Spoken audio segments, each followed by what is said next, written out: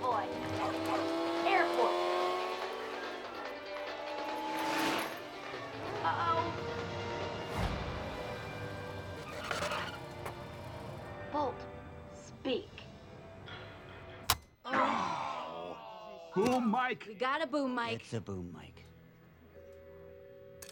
That's sloppy. The dog could have seen that. He could have seen that. Who cares if the dog sees a boom mic?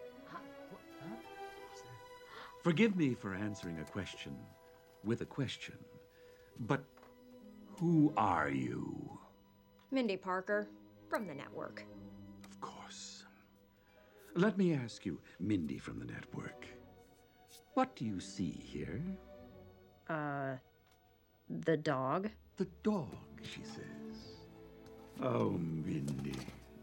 Poor, poor Mindy. Am I missing something? You're missing everything, Mindy. You see a dog.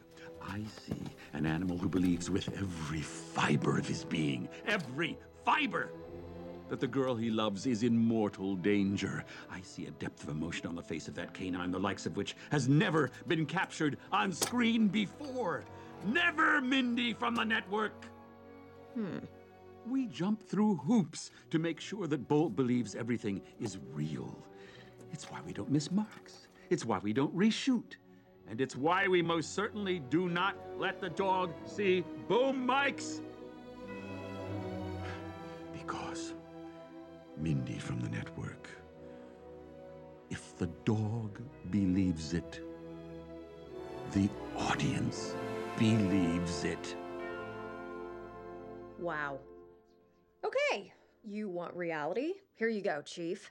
The show's too predictable. The girl's in danger, the dog saves her from the creepy English guy, we get it. There's always a happy ending. And our focus groups tell us 18 to 35-year-olds are unhappy. They're not happy with happy. So maybe you should, I don't know, spend a little less time worrying about the dog's method acting and more time figuring out how to stop 20-year-olds in Topeka from changing the channel. Because if you lose so much as half a rating point, so help me, I will fire everyone in this room, starting with you. How's that for real?